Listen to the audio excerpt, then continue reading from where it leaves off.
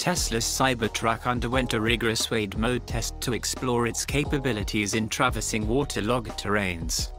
The experiment was aimed to determine just how deep the Cybertruck could drive through water. The electric pickup trucks attempted to conquer a series of increasingly deep puddles.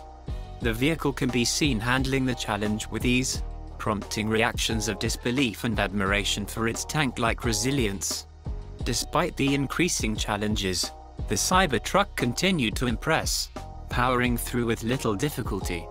Still really nothing, literally going through like a tank. Post-test, the vehicle showed some wear, with minor issues like a rattling sound and a dislodged fender piece, but these were deemed minor compared to the extreme conditions it faced. Overall, the Tesla Cybertruck's wade mode test was a testament to its rugged design and innovative features.